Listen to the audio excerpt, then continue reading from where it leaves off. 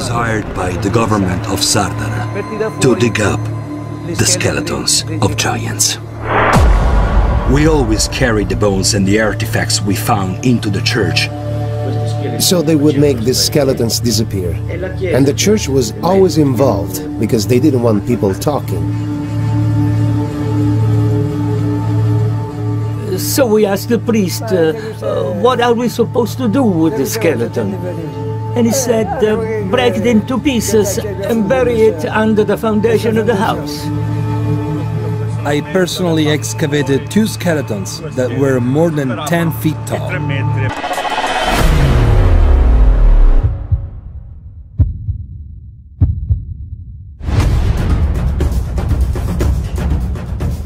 A portal opened, a doorway, and the giants came up out of the earth. It's almost like they were eaten on the run. This was the violent overthrow of the Anasazi.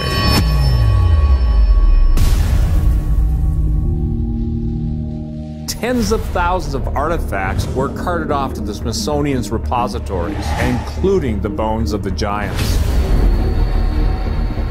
At the turn of the 19th century, bodies of giants were turning up all over the United States.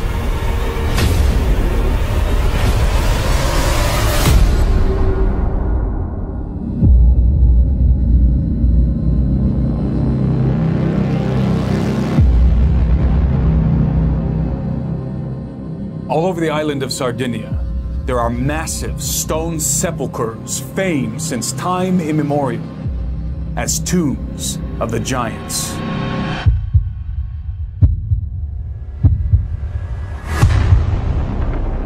Everywhere the megalithic towers stood, the tombs of the giants were close by.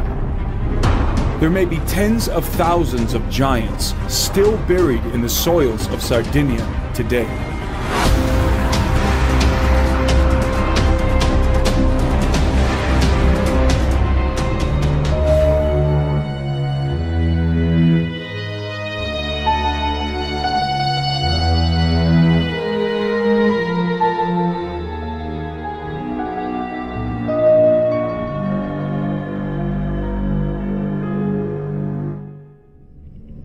You know the textbook history of America, but secretive institutions have worked behind the scenes to conceal a darker secret. There were giants in the earth in those days. Cloud Eaters, as the tribal leaders knew them, not only existed, they brought ritual cannibalism and pre-Columbian dragon-worshipping interlopers to ancient American soil. And then they took women and fathered hideous monsters. Their secret has been known to academics and underground societies for hundreds of years.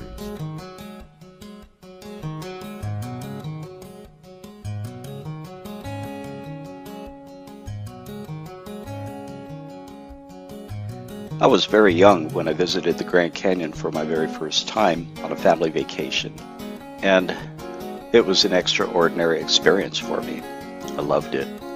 There I was looking at what they call the monuments of the Grand Canyon, and at the time nobody really paid attention to the names of the features of the Grand Canyon. I'm 51 years old now, and it wasn't until I started investigating what I felt was needed to be investigated in the Grand Canyon concerning the Egyptian artifact find down in the underground dwellings, citadels, and the Asian artifacts. They had hieroglyphics, and they had things that were taken by the Smithsonian Institute in the year 1907 and 1909. 1909 is when the Phoenix Gazette came out with their article chronicling G.E. Kincaid, who was sent from the Smithsonian Institute to do an archaeological investigation there. And that's when it was discovered that Egyptian artifacts indeed were there. But no news from then on. And people talk about that experience, and it's wrapped in myth. Very difficult to understand it unless you're connected with the Hopi Indian tribe. and other Indian tribes that would tell you otherwise what that canyon really is. And I think that I pretty much discovered just through an intellectual survey of what it might be, and then a little over a year ago, here at the University of Arizona Library, I decided to pull out one of the topographical maps of the Grand Canyon to see if the stars of Orion would match up with any of the pinnacles, the highest peaks, the altitude peaks of this topographical map. Sure enough, it didn't take but about 20 minutes to size that star chart, which I created a transparency out of in Photoshop. And I got the alignment. What seems to really fit are the major stars that are not the belt stars that we find in the Giza Plateau with the three great pyramids. They happen to be the shoulder stars, Betelgeuse and Bellatrix, and then the kneecap stars. I think you would call that the Hunter constellation of Orion. That is Orion, South, and Rigel. And then Mintaka would be one of the stars of the belt system. And those were the major ones. They lined up with Isis Temple. They lined up with Isis Temple is Rigel matches up with Sumner Butte. Bellatrix matches up with Isis Temple. Betelgeuse matches up with Tower of Set. And South line up with O'Neill Butte, where the natural arch is. And it's quite possible that reorienting this, I might get other matches, but these are the ones that turned out to be the closest.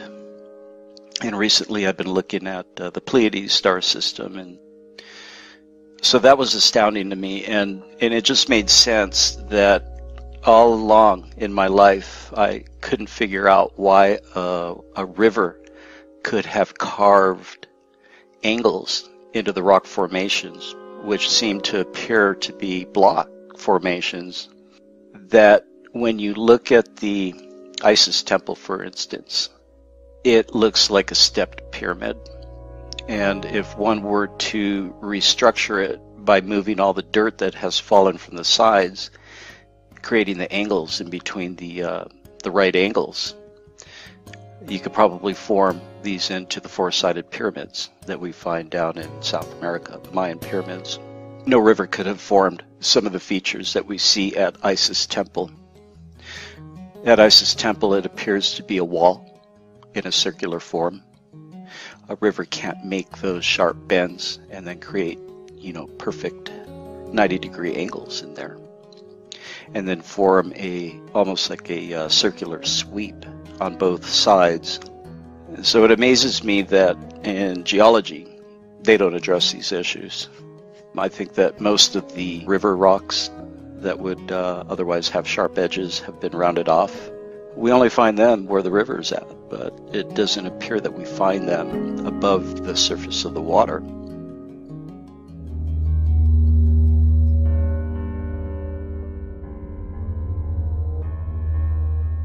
This shows you where most of them come from, where the reports come from. We've actually got over 1,000 reports now from all over North America, within the North American continent, not even going into Canada or Mexico, just in North America. You can clearly see where they congregate heavily is in Ohio and Pennsylvania. This is the whole Ohio Valley mound culture area, which is somewhere I've explored at length a couple of years ago, and I was exploring with Ross Hamilton and others. And even up in New England, where there's many megalithic sites, up in this area here, we find hundreds of megalithic structures, dolmens, chambers, standing stones, even stone circles. And here we have over 100,000 recorded earthworks and mounds have been recorded in North America, mainly along this area of the Mississippi, spreading east and west. But also we find mounds all down here, and even on Catalina Island over here, and even on the very east coast of New England, up in Maine, where you get these very, very ancient stone mounds going back to 7,000 or 8,000 years. So on either side of the country, there have been archaeological discoveries going back to 7,000 to 8,000 years old, which is much older than the official dating of the mound culture peoples. Here's just some examples here. We've got so many. I just threw a random selection in, really, but just to give you, some examples of differences and correspondences here. This is from Kern County, California. Workmen in the new area in Jeffersonville exhumed 12 feet from the surface a part of the skeleton of a giant who was 12 feet high.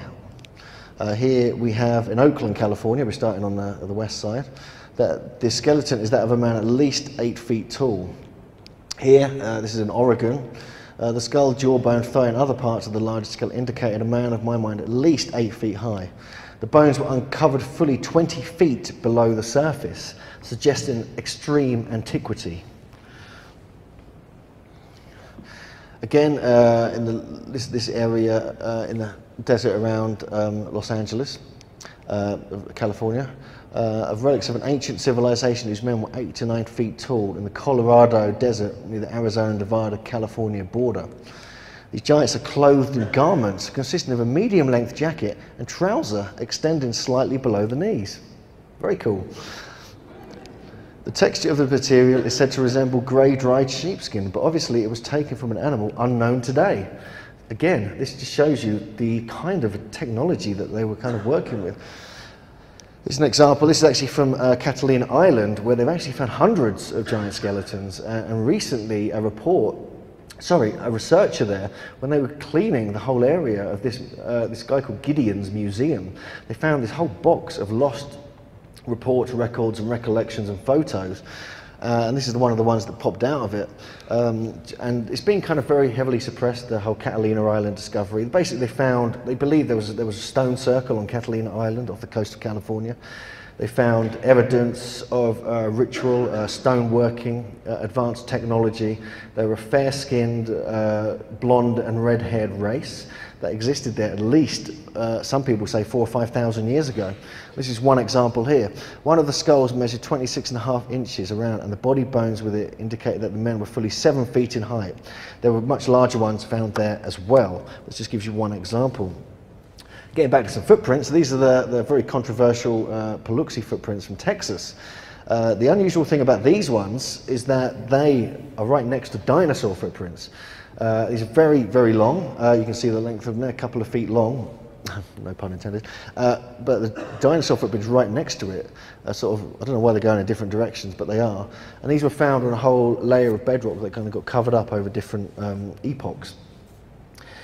Still in that general area, we go to Nevada, and the famous Lovelock Caves, mummies and skeletons that have been discovered. They were said to be a legendary tribe of red-haired cannibalistic giants. That is going to scare you if you meet a bunch of them, isn't it? But you can see the size of them. You can see the jaw size on the top right there compared to a normal jaw. And on the bottom right, this is one of their sandals that they even wore. That was managed to survive many thousands of years. The whole story goes that they were actually the Paiute oral history, who were the Native American tribe of that area, were terrorized by these red-haired cannibalistic giants, and even they would be eaten by them. If there wasn't enough food to go around, the giants would just turn up at the places these Native Americans were staying and just go and grab them and eat them. It's pretty scary.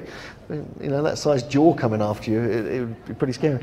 And so what they did is that the Paiute all got together, and when all the giants, they chased all the giants into Lovelock Caves. It's going back, over 150, several hundred years, because as the legend states, they actually hid them in it and then made a massive fire at the entrance of the cave and killed them all, smoked them all out, and took out this whole race of giants who lived in the Nevada area. Some of them that didn't get burnt were actually mummified, actually very, very sophisticated mummified remains, and they all had red and blonde hair again and this pale skin, suggesting a much earlier prehistoric race of unknown origin existed in that area. This actually shows you a rare photo on the left there of one of the skulls that have now been removed from display. In most other museums you get that. This is partly to do with the NAGPRA Act, the Native American Graves Repatriation Act. I think that's the right order of words, I'm not sure. And on the bottom right there you can see the powerful jaws that would have munched on humans. And here, in just not too far from there in Utah, more red-haired and wavy-haired, a white race in America, thousands of years old. These were, years before the Indians or the cliff dwellers, it states. This one on the left here is actually from San Diego. It was actually discovered in San Diego. It's, I think, 10 feet high. Again, it had red hair and it was mummified. And on the right-hand side is very similar, the same size, same style of mummification, red hair, fair-skinned mummy from China, which is 3,000, I believe 3,600 around that area BC. So we're finding correspondences all over the world. This is just nicely placed bones here, to go for the skull and crossbones look. These were found actually in New Jersey, in Tuckerton. One of the skeletons measured over 7 feet and was that of a veritable giant. And he was actually killed by some blunt weapon. And on the right-hand side here, this is Pleasantville, New Jersey, I think, or Baltimore. They run in size from a small child to several of 7 feet in height, and one, supposed to be an old medicine man, must have been at least 8 feet in height. So this is over in New Jersey, on the eastern side of America. Even in Connecticut, there's extremely ancient bones and skeletons to be found that predate anything that should be there. And they were flattened heads, so they were altering the skull shape in North America. And this goes back potentially to 7,000 years. There's other reports in New England of that kind of era. It's very strange. Very great strength, a perfect set of teeth of unusual size, probably for eating humans. Again, this is in Syracuse. This is western New York, and there's a whole area here of mounds. This is really the most western area of the traditional Ohio Valley mound culture peoples. Back in 1876, when they excavated one of these mounds, or probably looted, I would probably imagine, they found skeletons 9 feet high, and other examples in that area. And these are the two, and then it was reconstructed by this guy here, who actually decided to, his grandfather measured the bones, so he reconstructed these models and has them on display in a museum you can actually still visit. Obviously the skeletons are being taken away. Again, this shows you in Massachusetts, the oldest human skeleton after New England, believed to be 7,000 years old, may have been from a man of European origins. And we are seeing these examples of these giant skeletons with the connections with Britain and Ireland. This is just from an area near Boston. One of the larger mounds was entered years ago, and 5 very large skeletons were removed. Not much detail about that one, but it was there. This is me posing at McKees Mound. We spent 8 hours trying to find this mound where the skeleton was, this giant skeleton was buried, but all that was left was a pile of sand and a sign. So we were quite disappointed. But this whole area here, 33 skeletons were found with some beautiful artifacts. Several of the skeletons were giants. They don't mention that on the sign. This actually shows you some of the skeletons when they were discovered. McKees Mound north of Pittsburgh, and reported in the newspaper. Now we get into Ohio. There's so many reports here, it's kind of ridiculous. Ross Hamilton's done the main research here. 8 feet tall giant there. Another one on the right, a man must have been at least 11 feet high. This is actually up in Michigan. And we have the famous Grave Creek Mound in West Virginia. This is the largest mound in the country, actually. It's almost as big as Silbury Hill in England. 70 feet tall, a diameter of 295 feet, 60,000 tons of earth and rock were used to make this. And there was the first excavation was there in 1838 that yielded 2 large skeletons, one female and one male. The female one was said to be of European origin. She shows you some pictures of it here, and the map of the area showing some of the geodetic connections between lots of the stone towers, mounds and earthworks around that whole area. Fascinating place. It's also where they found the Grave Creek tablet, which is very unusual inscriptions, which they suggest were Punic or European on this tablet. So it does give some credence to the European female skeleton being found there. This is again in West Virginia, the burial place of a noted chief who had been interred with unusual honours. At the bottom they found the bones of a human being measuring 7 feet in length and 19 inches across the shoulders. This is in the same area of West Virginia. Even at a place called Miamisburg, very large, beautiful conical mound there. There's a whole story associated with this, but I'll just summarize that they found 2 skeletons, one in the mound and another in this stone coffin, which is about 9 feet long. That was got discovered because a tree got blown over in a storm. Even at Serpent Mound, which is really the sort of omphale of Ohio, the whole Ohio Valley culture. This is the best example of a serpent mound. There are others. This is the one that survived being partly reconstructed, but it just shows you very high level of sophistication. Each of the curves in it give very clear evidence of astronomical alignments. This is all on this high bluff here. Ross Hamilton has decoded this very brilliantly, and there's strange similarities to Glastonbury Tor. This is actually a photo, this is actually a postcard you could buy about 80 years ago of a giant skeleton that was discovered in one of the mounds surrounding the Serpent Mound. From there, which is his knee, it's been cut off at the knee, to his top of his head was 7 foot. So with the shin and the foot on it as well, it probably would have been over 8 feet tall. So even at famous sites like Serpent Mound, we do find these kinds of examples. This is Ross Hamilton on the bottom right here. And this is my friend John, who's wearing a fantastic t-shirt. This is actually a large monolith here, which is very similar shape actually to the one that has fallen down the eastern slope of Adam's Calendar here in South Africa. This is the sort of top part of the ridge where Serpent Mound's on behind it. This is the stone here. And this, we believe, was actually in this part here, the middle of the egg, which is sort of being held in the mouth. Well, we believe it's an egg. And it would have acted as some kind of lightning conductor. And this is the only known megalith of that whole area in Ohio.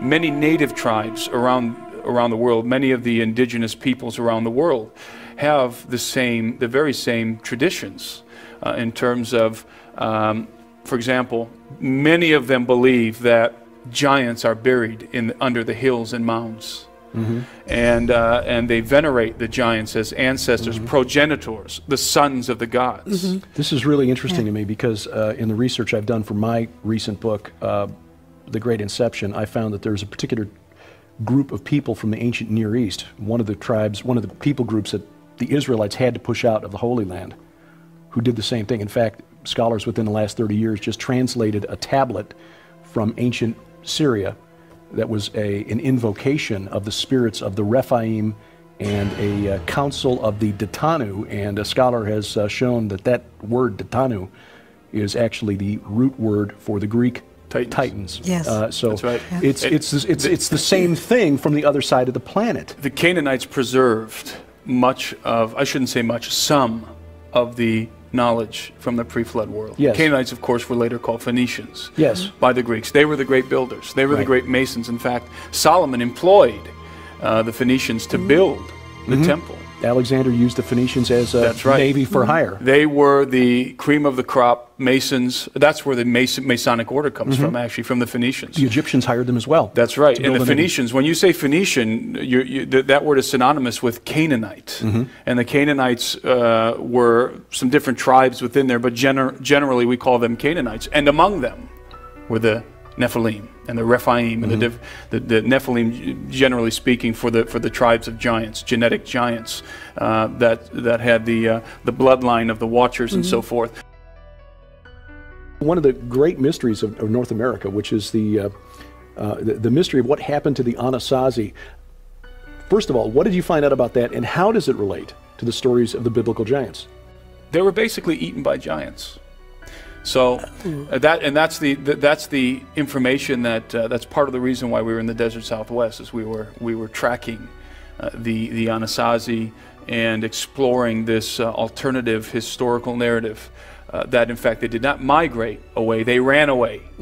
They fled for their lives, and that the Anasazi were exterminated. This was something that occurred after the flood of Noah, and probably, as Tom says, around the time when Moses was writing, and there were giants in the earth in those days. The Anasazi were perhaps being consumed, eaten by giants in the desert southwest. And that was about the same time that the Canaanite, Phoenician descendants of the Amorites were basically summoning the spirits of the Rephaim to bless the new king. And there is a connection there. There is a that connection with the Phoenicians, with the Canaanites in the United States and in other places of the earth is so strong. We were out there kind of on the trail too of not only just the biblical giants, but the Native American Stargate culture, Stargate understanding, and most importantly, the giants. And the fascinating thing to us is that as we tracked the giants, their culture, their civilization, their eating habits, they were cannibals. You know, unfortunately, the Jolly Green Giant is not what we're talking about. We met with different Native American elders, and we got a picture that was unusual. Now, they told us they know where the giant bones are, and they wouldn't let us see the giant bones, yet they would talk about the giant society that the, if you will, the medicine men get together and they open up portals, okay? Now, they maintain their opening up portals in our day and age, and that literally the giants tell them what's coming on the scene. In other words, the giants that are somehow held back are giving them information, and these are the people in the giant society that are absolutely as serious as you could even imagine that the giants are going to return soon. Now, that goes along with in our second DVD, True Legends, the series, we're the Unholy Sea. We actually have the pilot on record as flying a dead giant out of Bagram Air Force Base. Fast forward, he contacted me, I forget what year it was, but fast forward to just a couple years ago, and the same pilot that flew the dead giant out of Afghanistan was in a bar. I believe it was in New Mexico, and one of those beer bars. And the deal is that a Native American came over to him and basically started to speak to him and sang some sort of a, I guess you'd say a tune or something, a chant or whatever it was.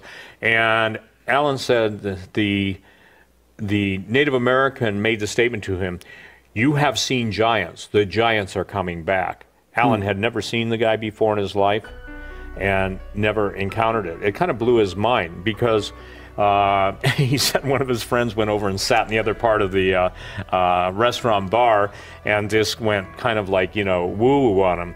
But when we're talking about this, we're not only after the bones, Derek, you know. Basically, Tim and I are on not only the trail of the giants, but we're going after the live ones also. Tim's experience in South America and the travels that he's done, the idea is this: the giants have been kept from contemporary history, relegated to fable and myth in order to take away from not only their significance, but the reality, in order to bring them back at a given point in history.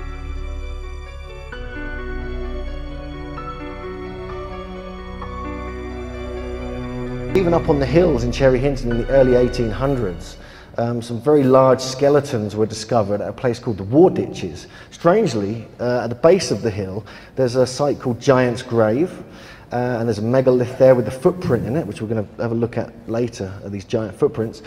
But also, there's legends of giants up on the hills there, and this is right on literally on the hill that my school was on. So I was quite intrigued that even in your local vicinity, you actually find records, if you know where to look, of these strange giant skeletons. And even the pub that's right at the base of the hill is called the Robin Hood and Little John pub. Little John was known as a giant himself. Throughout the world, there's different cultures going back into different parts of history and prehistory that depict giants, not only in the rock carving that you can see here, but in their legends and their stories, and in the folklore. And sometimes the way they're described, it seems very matter of fact. It's not just stories. For example, there's a whole story in Glastonbury, where I currently live in England, at the Abbey there, back in the 1100s. The monks were digging up this area which legend stated King Arthur was buried in, and they dug down to a certain level and they came up with a strange cross which states that King Arthur is buried here, which is, you know, no one really knows if King Arthur existed. When they dug down several feet further, I think another 12 feet or 16 feet or something, 8 feet, they actually found this great coffin, and they found this extremely large skeleton. And it was described, and it was also double checked by several people, it was described as absolutely gigantic. It appeared to be much taller than an average man, and the space between the eye sockets was as wide as the palm of a man's hand. Apparently this famous king was truly larger than life. So this is just, again, in where I currently live now, in Glastonbury. No one there really knows about this. There's another King Arthur connection here, this time in the Wye Valley.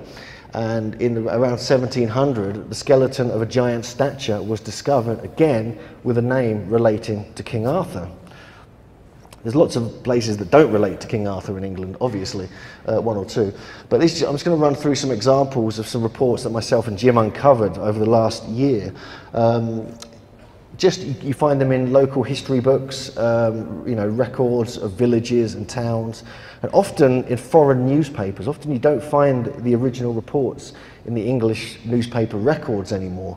So you have to look abroad and you find references to the English discoveries. This is just one, a very large-sized man, and the teeth were perfect. This is something we'll come on to shortly, because even in North America and in different parts of the world, somehow they had amazing teeth. Whether they were brilliant dentists, or whether their diet was good, or whether, what I believe, it was a genetic trait. There's something strange about this that keeps reoccurring all around the world. Even at Stonehenge, there's legends of giants that go very far back. Originally, it was called the Giant's Dance. That was the original name of Stonehenge. Stonehenge is a much more modern name. There was a massive skull that was on display in a local church for over 100 years that has now disappeared. That's been witnessed. There's a 7-foot skeleton discovered in one of the in the area around Stonehenge. And even down here, a 9-foot 4-inch skeleton was found in Salisbury, which is the area around Stonehenge. Obviously, this is an artist's impression of what they may have looked like. And also the ancient stories of Merlin. And this is actually the oldest known picture or painting of Stonehenge that ever existed. And it shows a giant building it. Merlin's down there on the bottom left with the nice beard. And he was said to have summoned giants from Ireland to bring the stones over and to construct Stonehenge itself. And so this was part of the history of the kings of Britain. That goes back to about during the 1100s. And because Merlin was said to have employed giants from Ireland, I started to look into giant reports in Ireland, and lo and behold, there are several accounts. This one's in Sligo. This is a very, very interesting megalithic area. I visited there last year. And you can see here the skull, jawbone, again with teeth in very good condition. Various other parts of the human anatomy, must have been of giant stature. So we know that even though they're not given exact descriptions, they're certainly suggesting giants even in that part of Ireland. If we go to the Boyne Valley of Fornox, for instance, this is one of the major megalithic sites, they call them tombs, with some brilliant rock carvings, all connected with Newgrange and Knowth and other sites in the area. And there used to be several mounds around that particular area. And this is where they found two of the skeletons were larger in height and width than the largest present-day man. Excavations on the surface of the mound revealed several shallow graves containing the skeletons of both babies and adults. Now, this is the first report that came out about this, but another report came out with more detail. And it shows that most are around 7 feet in height, of extraordinary width of shoulder and massive bone construction. These are the type of traits you would find in Cro-Magnon man, and even, strangely, in Neanderthal man as well. But there's suggestions that the exact same descriptions we find in North America, which we'll come on to shortly. This is the famous 12-foot giant that was on display around Ireland and throughout England as well in the 1800s. It was petrified in a bog in the area, this area in Ireland, County Antrim. It was 12 foot 2 inches high, and they literally had to cover up its private parts because women would faint at what they saw. But what happened to it later, it kind of disappeared when it was on a train back to Ireland from London, and this is the only photo that remains of it. People think it's a hoax, but this is unknown at the moment. If it is, it's certainly a very good one for the time it was created in. There's some other examples in Ireland. This is Louth, and it shows you that this person must have been 10 feet high, which is pretty tall, double the height of some of us here. And we come back to England. There's just a few examples here. The 9-foot skeleton found in Surrey, a 7-foot skeleton found in Leicestershire. And even at a Stone Circle site up in Scotland, a mound of uncommon size was unearthed. Again, in Scotland, we have references here to some bones that are quite fresh and of extraordinary size. Everyone was wonderstruck at the immensity of the bones. He took the lower jawbone and easily put his head through it. It is added that it was a beautiful day, but all of a sudden there came on thunder and lightning, wind and deluging rain, the like of which no man had ever heard or saw. Now, this is very interesting. This is a very strange tradition that keeps happening when ancient sites, especially those of giant legend, are dug up. There's actually a book by Anthony Roberts called Sowers of Thunder, which is based upon this idea that when you disturb a giant's grave, you will hear he somehow had magical control of the weather and would create thunder and lightning to stop it being excavated. This has happened at megalithic sites that have no references, no legends of giants as well. So this is, I find this particularly interesting, and we'll come on to more of that later, especially the connections with that in South America. Again, we discovered a skeleton of large proportions with both legs gathered up. This is in Dorsetshire at a tumulus in a mound. And this is from a 7-foot 6-inch skeleton from Wakefield from 1846, 7 feet 6 inches tall. And Westmoreland, England, a 7-foot skeleton was uncovered. And even in the mid-1880s, very interesting comments were made about this. Because it was found with a megalithic, within a megalithic site, actually buried within the ground. 7-foot skeletons are a global phenomenon. People were larger in the past, as were the animals larger in the past. It was also said that the funerary urns that were found were well fired, meaning that there was examples of technology, ingenuity and knowledge. This covers all of greater ancestry and paints a different historical picture than what is currently politicized. Now, this is still true today. This was over 100 years ago. This comment was made by this professor. So I find it very interesting that still today there's an unknown, a sort of hidden history of who these people really were, that we are probably ancestors of. A 7-foot skeleton found in Portsmouth, England, between 3,000 and 4,000 years ago. And the discovery of these remains has an interesting bearing upon the legend still persisting of giants who lived in the locality. So even, you know, where there's legends of giants, there may be some massive skeletons buried very nearby. This is the 9-foot 6 skeleton found in Durham. The teeth, he said, he took out of a gigantic skeleton of a man. In the middle of the bank was found the skeleton of a human body, which measured 9 feet 6 inches in length, the shin bone measuring 2 feet 3 inches from the knee to the ankle, and around it were 4 large flat stones. This is the same as we find in North America in the mounds. So it seems to be a cross-cultural connection here with these ancient races between Britain and America. Even down in Cornwall, we find very large bones being discovered. And there's legends associated with it on the right there. The stone is 9 feet high, and the legend is that the king was as tall as that. He is said to be buried under the stone, complete with his treasures and weapons. So we find it all over the place. In Wales, this is just a local history of Wales. He found that the remains of a tumuli that the person interred was above the common size of men. We go on and on. I've only got about 800 more of these to get through.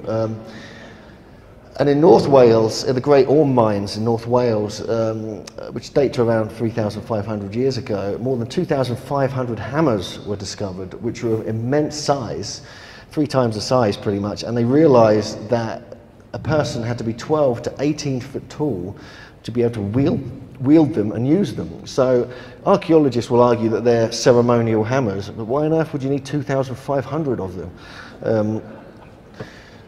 Again, we find giant hand axes discovered in Kent, which are exceptional size and quality, again showing the technological prowess of the ancient giants of England. And this just shows you the pictures of it and where it came from. Sheringham in Norfolk, we find a similar description here, where more hand axes were discovered. This is the original newspaper report. No adequate explanation of the purpose which the gigantic size of a Sheringham axe could serve has been offered. Well, I offer it was a massive, tall giant. Again, this is in Bedfordshire, not far from where I was brought up in Cambridgeshire. It just shows you some perfectly preserved skeletons. The male is believed to have been a chieftain, and he must have been a man of magnificent physique, as the skeleton measures 6 feet 6 inches, while the head is massive. The woman was laid at right angles to the man, with her feet resting against the side of his body. Again, this is a tradition we find in North America. These are very interesting reports here from the Keswick area and the famous Keswick skull. The giant skull, from the measurements of the giant skull at the Museum of Keswick, Cumberland County, the stature of the giant must have been in excess of 10 feet, or about the height of the Philistine Goliath. Another example in the same area that was discovered in the 1660s, a very extraordinary and prodigious sized giant was discovered. The length of the thigh bone was nearly 6 feet, and the skull, teeth and other parts proportionately monstrous, so that the length of the whole body was computed at 21 feet tall. So we're getting pretty big now. Imagine, you know, probably almost the ceiling, I would imagine, up there. And there are references which a lot of archaeologists claim is that many of the giants that are discovered in Britain and Europe are actually Saxon giants, because they were quite a large statured race. But some of these are obviously much, much older, whereas this one is an actual Saxon discovery. And even on the continent, we find, even in tumuli, that the bones of enormous size, double the ordinary in fact, were found in a tumulus. So we find this even going onto the continent now. And Italy as well, there's several reports here of a race of giants. Archaeologists found the skeletons of a woman 7 feet tall in an 11th century grave, which is quite interesting, so it's fairly modern. And Turin, 7 of the skeletons indicated that the men were 7 feet tall, of an African race, going back hundreds if not thousands of years. And Sicily, this is a very strange story. I'll just read you the important parts here, where they kind of fell through this chasm and actually found this temple with hieroglyphs and preserved giant skeletons. And even in the general area, more were discovered. He was informed that some human skeletons of vast size had been dug from the ground about 3 miles distant from where they made this discovery. Captain Allen placed the bones of the most perfect skeleton in their proper position and found that the skeleton to be 11 feet and 4 inches in length, Italian measure, which is equal to about 10.5 feet English. This just shows you the woodcut that was that accompanied the report. And in France, it's just several reports here. I've just highlighted some of the important aspects of the reports here. These are all genuine newspaper reports, and you can find these yourself online if you know where to look. 14 men on the bottom left here, 14 men of gigantic size were revealed. In each case, the heads were of great size with huge jawbones, which is unusual to find these. We keep finding these anomalies. In the middle at the top, skeletons of giant warriors uncovered in France. At the bottom there, belonging to a race of men between 10 and 15 feet in height. And then on the right, 8 7-foot skeletons were brought to light beneath a huge monolith weighing more than 4 tons, not too far from Paris. So we're finding references all over France, again connected with the megalithic sites. Even in Greenland, we find examples. These strange people, said Captain Jensen, represented the Eskimos' tradition, almost legendary tribe of giants. They were 7, 8, and even 9 feet tall. On Tenerife, we find other reports here.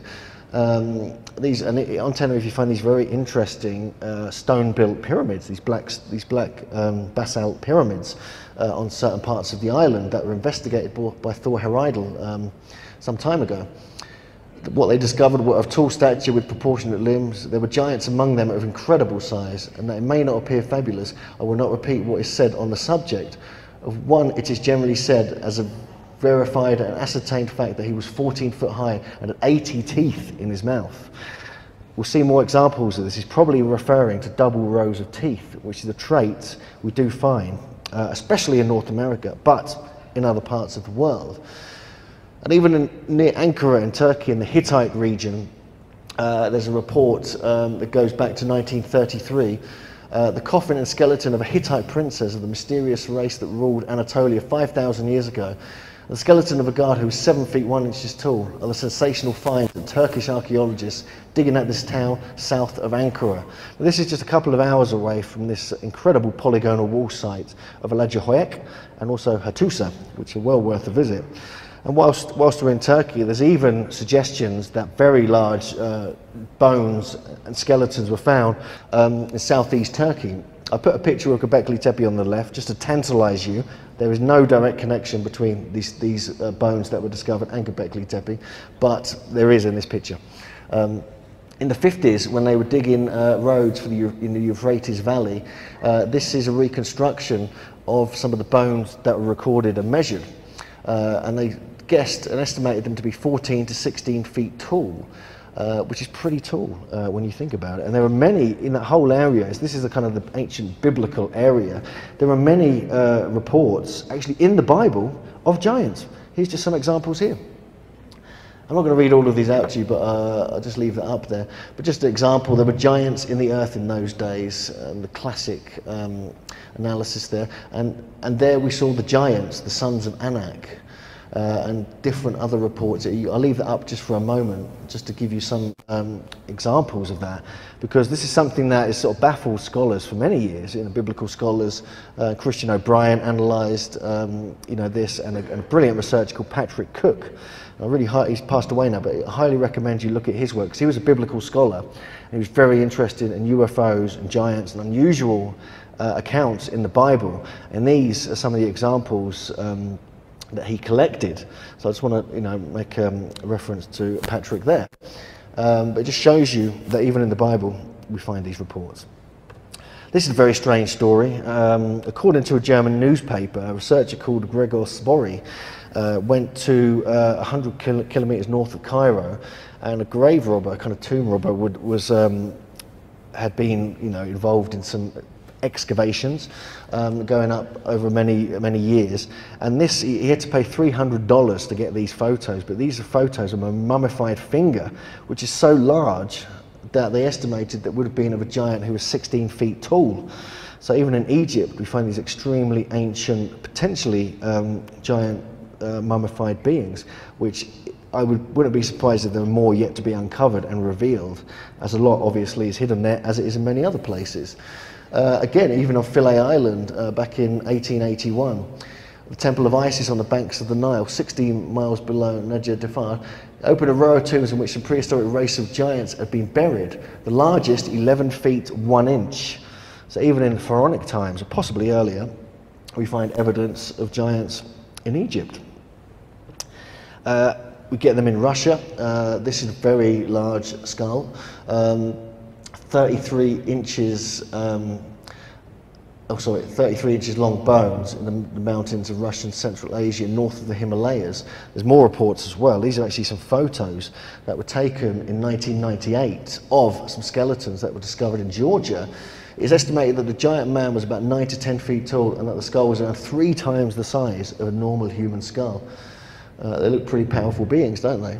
And this was commented on by a brilliant researcher called Steve Quayle, who said that a 4-meter human skeleton was found by 2 amateur archaeologists in Georgia near the village of Udabno in the summer of the year 2000. And skeletons of giants were also found at a cave near Gora Kazbek, Georgia in the 1920s. So many reports turning up there as well.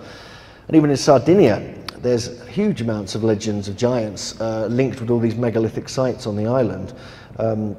There was a recent TV programme in England as well about this, which kind of surprised me. But this is one example here, one of the archaeological reports that got commented on in the newspaper. The 2 skeletons, both intact and surrounded by weapons, furnishings and vases, were more than 8 feet tall. However, there are records of much taller ones in that part of the world. Sardinians are descended directly from the giants, from the Canaanite giants.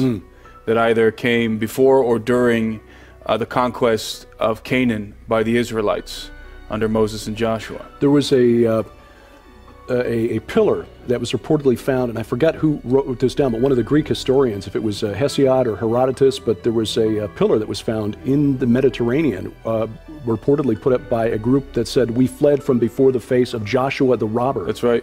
Joshua the robber, son of Nun. Mm-hmm. Yeah, and what I found in the research for my book was that the Amorites, who were driven out of Canaan by the Israelites, believed, apparently, that they were descended from the Titans. That's right. Yeah, and it seems to us, and this is astounding, that Sardinia, the island of Sardinia, and for those who don't know, the island of Sardinia is off the western coast of Italy, of mainland Italy. It is a part of Italy. It's a district of Italy. It's below Corsica. And the island of Sardinia seems to be ground zero for those giants, for the Canaanite giants, that they came and they came together on this island. They did something very unique, the Nuragic culture. It's called the Nuragic culture in Sardinia. It's a very unique, ancient culture. Nobody really knows much about it. We believe it has Canaanite roots. We believe that the root of that culture, of the native culture of Sardinia, is the culture of the Rephaim, is the culture of the giants from Canaan. Right.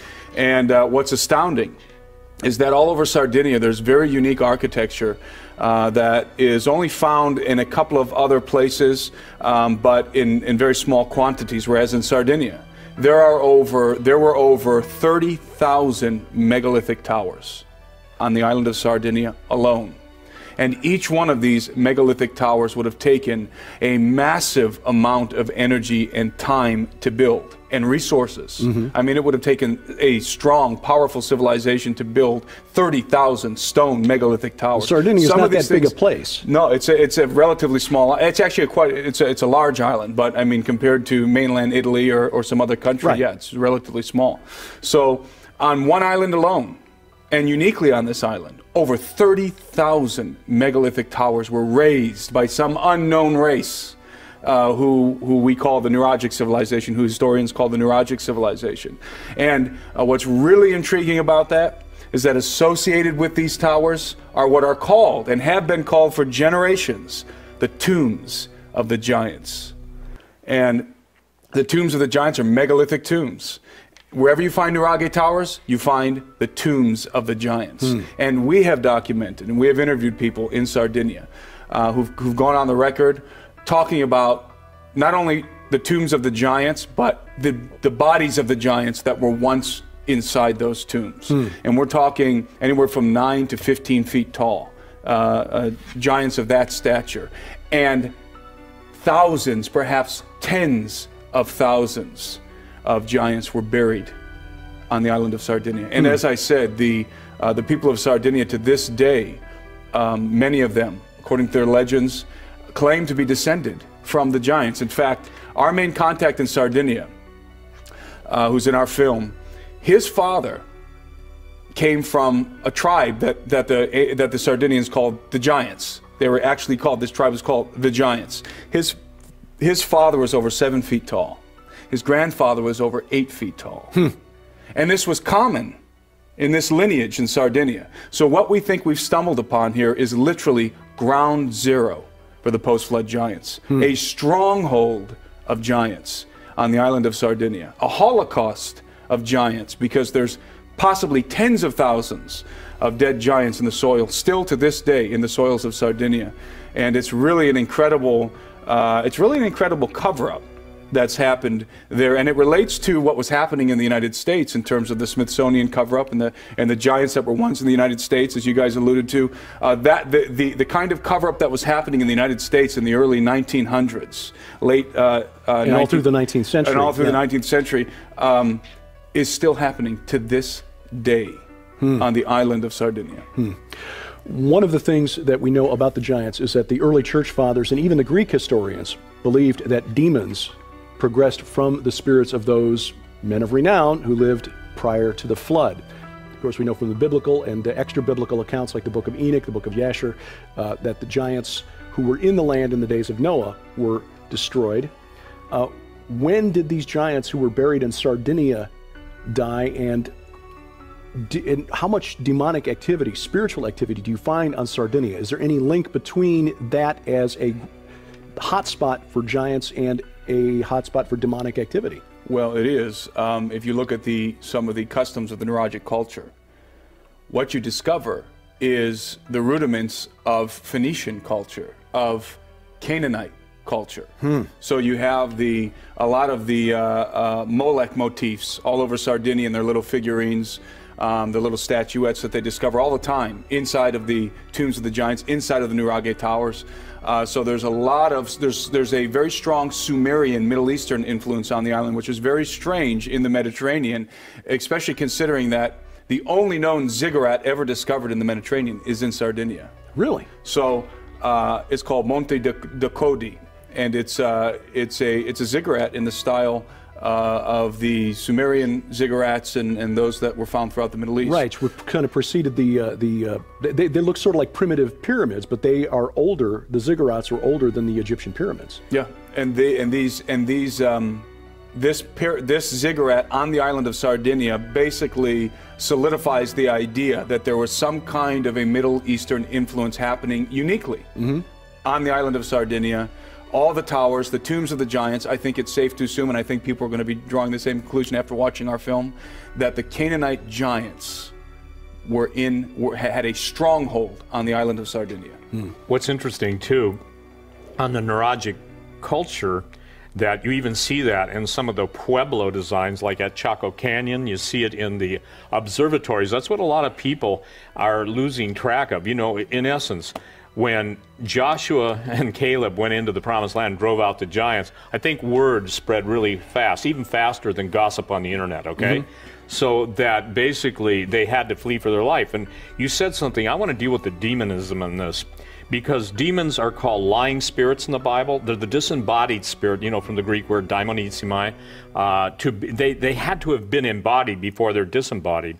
What's fascinating now, Derek, is all of the overwhelming stories that are on the world newspapers, and even the Smithsonian. You'll find this interesting. They who have done more to cover up the existence of giants are now basically heralding the virtues of cannibalism. Now, cannibalism is interesting. It comes from basically the worship of Baal by the Canaanites, who demanded human sacrifice.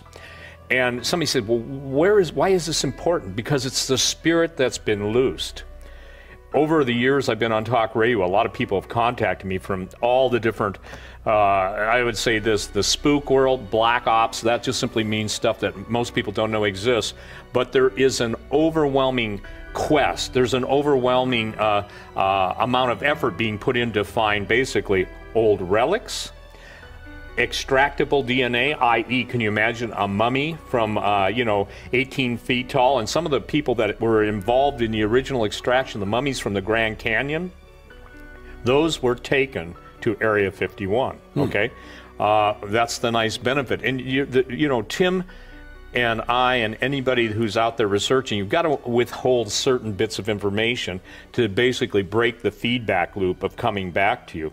But what's really important is that the criticisms against Sardinia having giants, and I want to share this, right now the biggest, most well-funded documentary by James Cameron, obviously the director of the Titanic, Avatar, I want you to remember this, Terminator, the only man to go down into the Mariana Trench, the deepest point in the Pacific Ocean, who is putting his bucks, big bucks, into the search for Atlantis. The key to Atlantis starts in Sardinia. Even though they started there, they don't get it. The fascinating, if you will, the genetic tracing, tracking, and I've said this before, and I think you've heard me say this, I've said it a lot of times, but the Human Genome Project was not so much about the human genome, but it was identifying the genes or the genetic markers of the giants, okay? The appetites of demons always express themselves in human sacrifice.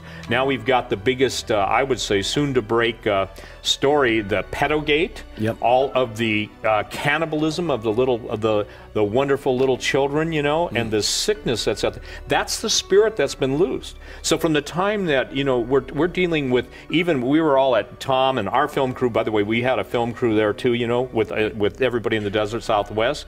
And what was fascinating, even though the Native Americans knew that these giants were basically destroying them, eating them, Tom has talked about the Sand Canyon. The giants literally, the Anasazi, the ancient ones, the alien ones, were running for their lives, and they were literally lunch on the hoof, okay, or lunch on the foot.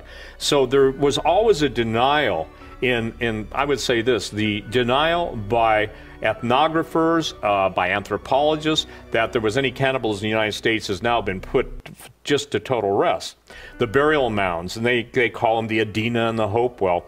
We can trace all of those to basically South America, Mesoamerica, Latin America, you know. And what's important that people understand is this, is that even in Texas, some people pronounce it Carnacoa, the other people pronounce it Karankawa, but the appetite of demons was always expressed through these cultures, you know, and so it wasn't just ritual cannibalism, it was full scale, you know, what's for lunch. And I think it's fascinating that now we're coming full circle, and you know, that's pretty hard for most people. That's the ultimate taboo.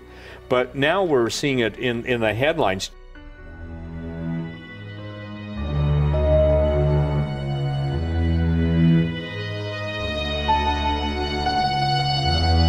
Now we get onto the Smithsonian files. This is where it all gets a bit sinister, shall we say. Because the problem in America is when you're trying to research this particular subject is the lack of bones. Simple as that. Where are the bones? Everyone keeps asking us that.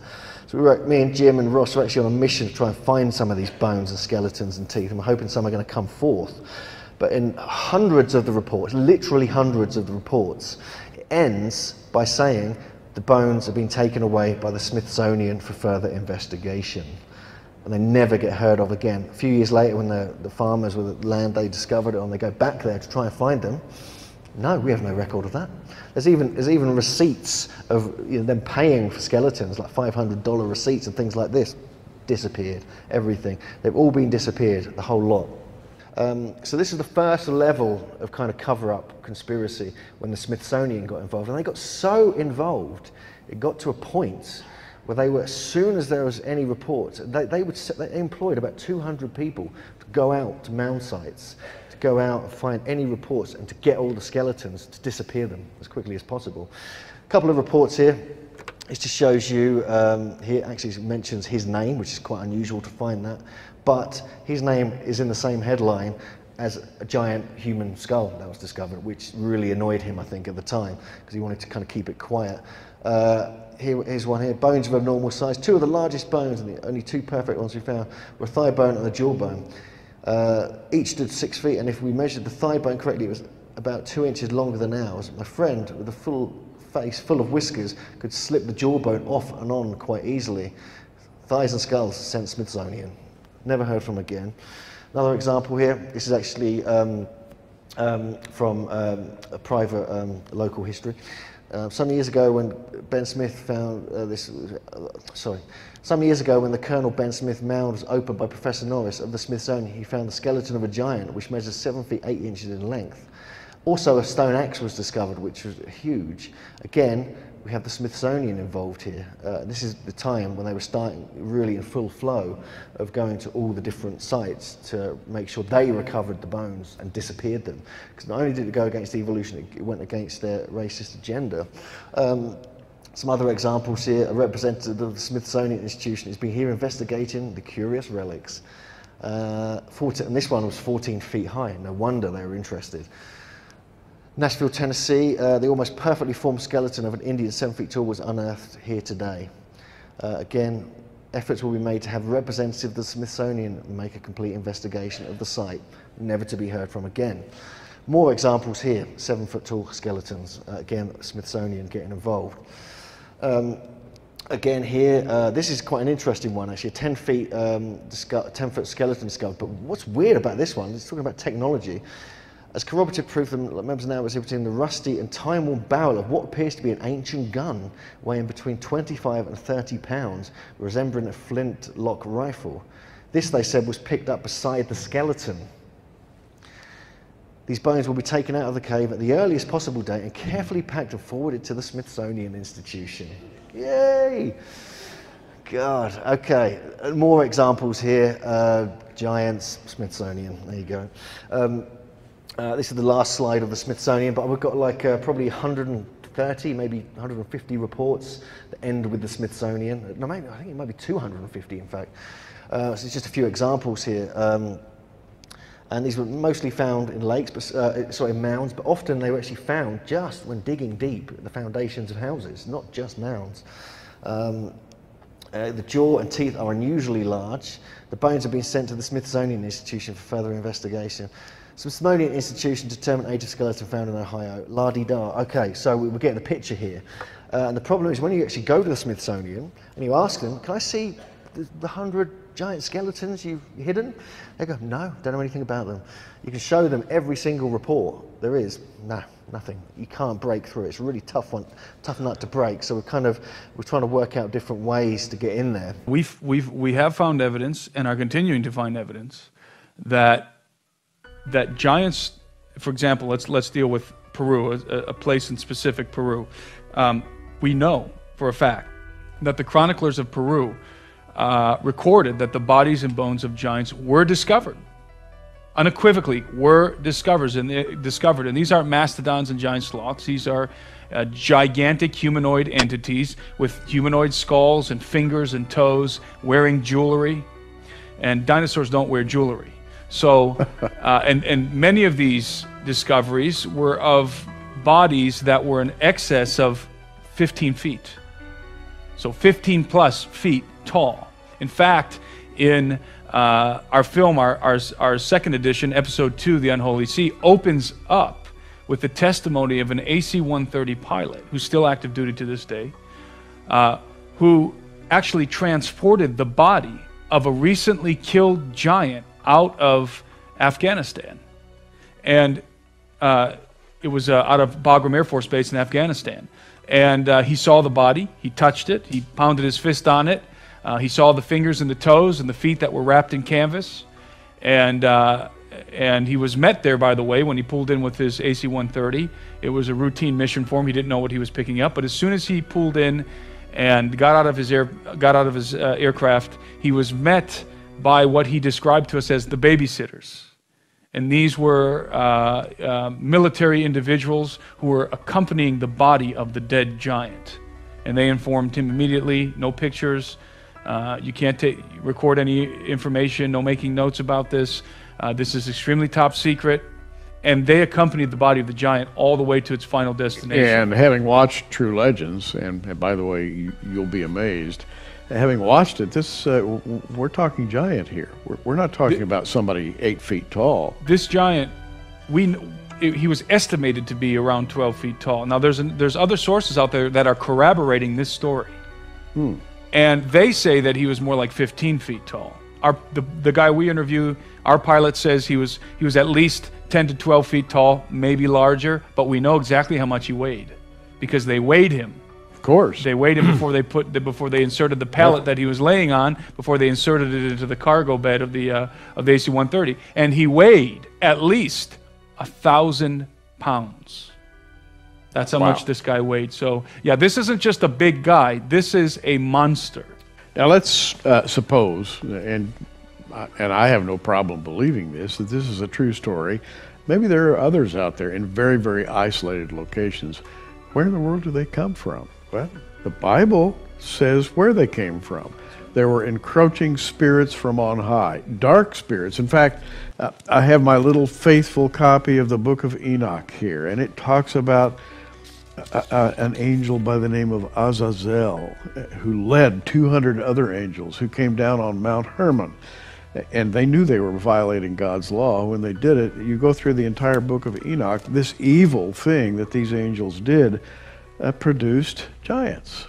That's right. It produced hybrids. That's right. If you will, human-alien hybrids. Now, this is in the Bible. By the way, the book of Jude quotes Enoch. Directly. So what can I say? We're not talking about some fantasy here. Yeah, and this was the common view of the Jews in Jesus' day. So when he would talk to them, and when Peter talks about the angels that kept not their estate but are bound in chains of darkness, this was common knowledge among the Hebrews of that time. And not only among the Hebrews, every major ancient civilization has a similar narrative of the gods, these entities, these beings descending from heaven and commingling with the human race, taking from among the children of men, the daughters of men, wives, and copulating with them, and producing, as a result, offspring that were not fully human and were not fully of the gods. These were the demigods, and in many cases giants, but not just giants, all kinds of beasts and creatures, illicit creatures. These were creatures that came into existence that were not sanctioned by God. They were not sanctioned to exist, so they were wholly evil. And we see these things in rock carvings. We see chimeras, half one animal, half another. We see all kinds of strange beasts that were worshipped by the people of the old world, who thought that this was something really great, that these gods had come down and produced all kinds of genetic corruption. And yet God destroyed the whole world, and then after the flood, this thing started once again. And you have evidence that, in fact, you've gone to some amazing places to find evidence that there were giants with high technology of some sort, who lived, 3,000 years ago, and were building things that are still extant today. Right. And not only giants, but who knows what kind of entities were involved. Many people are familiar with the elongated skull phenomenon. Right. And we deal with that in our film as well. So there's any number of situations that are plausible regarding the building of the megaliths. But this is a fact. They were built in the world before the flood of Noah. These are not edifices that were raised by the Inca, by Bronze Age civilizations. The Inca in Peru, the Incan Empire, are credited with the megaliths in Peru, and some of the most amazing and massive megaliths on the earth are attributed to a Bronze Age level civilization that wasn't even in possession of the wheel. And you're talking about people taking copper tools and maybe stone hammers, or maybe copper hammers, and chiseling andesite and granite, very, very hard rock, and making huge edifices. Impossible, can't be done. These things have stones of the most unusual size and shape. How much do they weigh? Well, they weigh hundreds of tons, and these are polygonal stones. In other words, they are multi-shaped and they're randomly shaped. They're randomly shaped in order to fit with the stones that are adjacent. So in other words, a very large block was somehow carved specifically and precisely to fit with the stones that were placed around it. We're dealing with stones that weigh hundreds of tons. So not only did they have to somehow extract these stones from the mountainside, they had to move them somehow, and then they had to carve them, lift them, set them into place with such precision that you cannot stick a blade between a lot of these mortarless joints. And that's a key, mortarless joints, because there is a technique in the old world. When I say the old world, I mean the world before the flood of Noah, the pre-flood, the antediluvian world, a technique known as Cyclopean masonry. And that's a term that comes out of mainstream archaeology, traditional archaeology. Cyclopean masonry, and the reason why they call it Cyclopean masonry, which involves the construction using very large blocks without the use of mortar, the reason why they call it Cyclopean masonry is because the Greeks attributed that kind of masonry to the offspring of the gods, which were generalized in the Cyclops. The Cyclops was an offspring of the gods, and so they called it Cyclopean masonry, because it could not have been built with human hands. It was built by the offspring of the gods. So in a way, the Greeks corroborate the Bible narrative. They do, in many ways. So you're talking about masonry, and we'll put up some shots for you to look at as we're talking here. But a place like Sacsayhuaman, if I'm pronouncing that. Sacsayhuaman was just how big is it?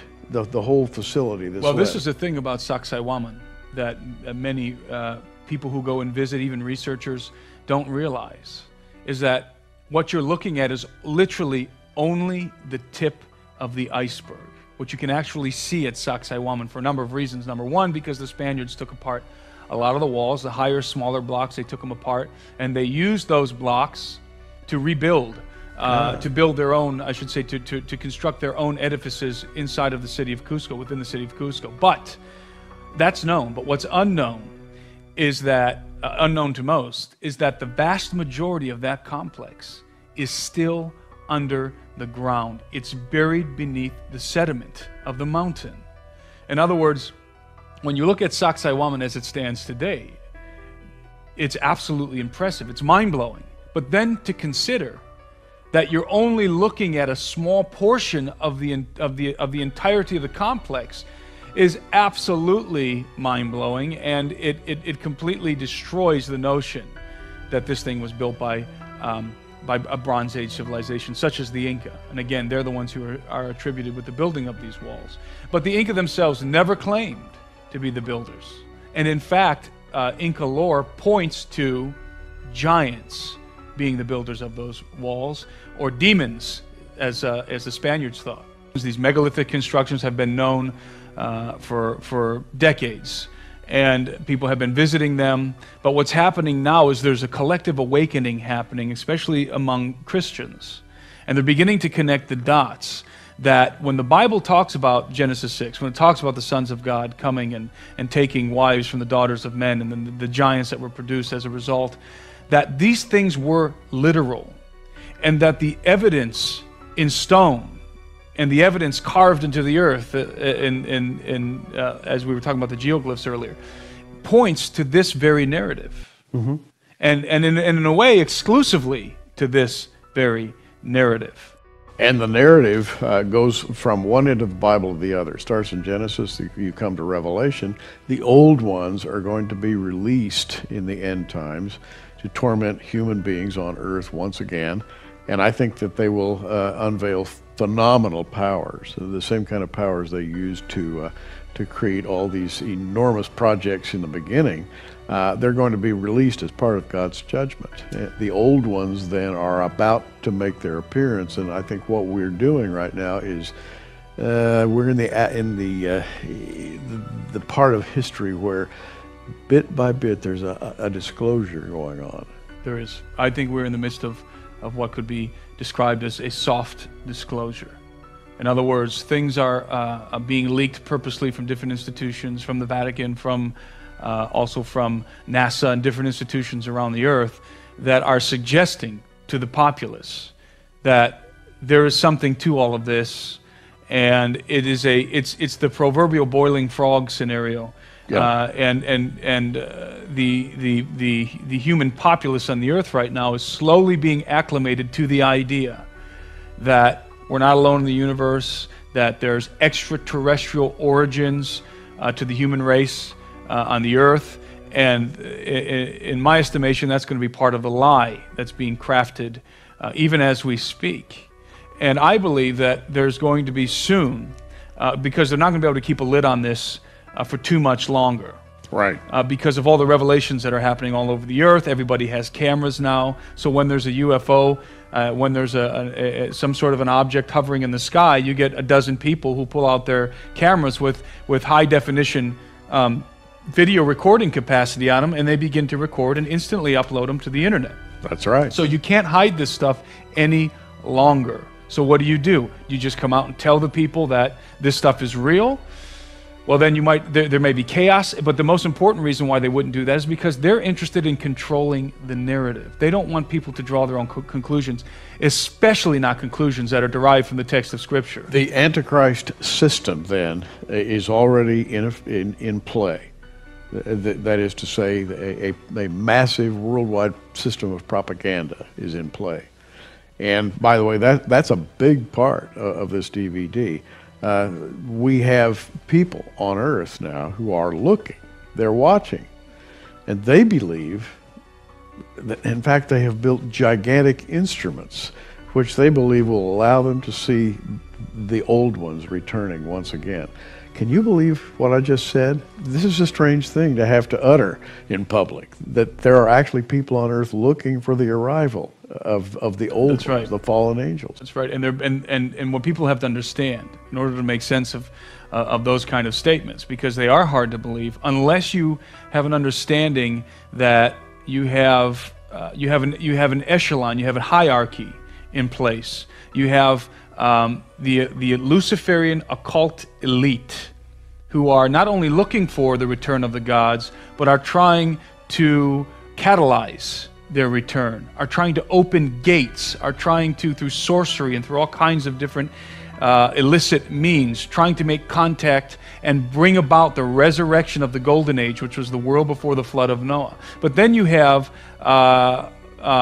multitudes of scientific people who are involved in some of these projects. The one specifically that you are referencing is Mount Graham and the Lucifer device. You have all kinds of scientists working on with those telescopes who have no idea that the data that they're collecting is being used by that upper echelon, that occult society, the Luciferian elite, who have completely different designs for the information or the technology that's being developed. So most of the scientists working with these telescopes, or working at CERN, or working on these high-tech projects, are working on them believing that they're just advancing human knowledge, or they're trying to develop technologies that are useful to the human race, or they're trying to look for exoplanets, which is what they publicly declare about Mount Graham. They're looking for exoplanets where alien life might be possible. But I believe that, again, the occult elite, the ruling established occult Luciferian elite already know that these things exist. They're not looking for them. They're trying to bring them back. And to become part of the power that they believe will come down. In other words, it's a power grab. If we can control this, we can control the world. Well, that's the story of the Antichrist. Exactly, and that's they pledge allegiance to the prince that is to come.